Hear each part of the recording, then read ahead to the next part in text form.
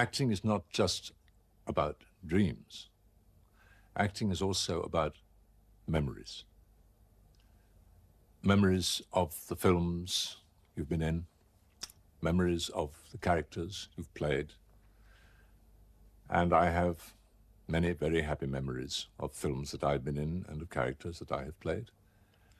But far more important to me is the memory not just of the films that I was in or the characters that I played,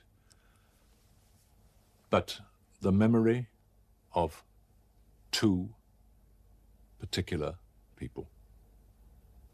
Not just professional colleagues and not just close personal friends, far more than that. And here is the first. I don't know what one of us had said to the other. Probably we'd been doing Yosemite Sam or Sylvester the Cat or something like that, because we both loved those films.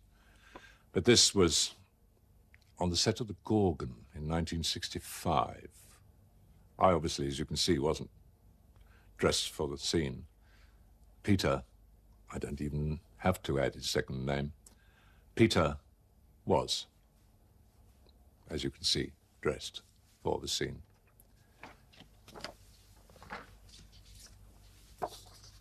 This picture is of the other. And I don't think I have to give his second name either. Just simply Vincent. This was, I think, the first film we ever made together. I'm sort of half-dressed, and I'm not quite sure, again, what I said or what he said, but it was anything to do with the game of chess. I certainly said that I knew absolutely nothing about the game, and Vincent, of course, who knew everything about everything, was probably a grand master. Wouldn't have surprised me. They were both grand masters of their art and, more important, as human beings. Wonderful people, wonderful actors, and very, very dear friends, and I miss them very, very much.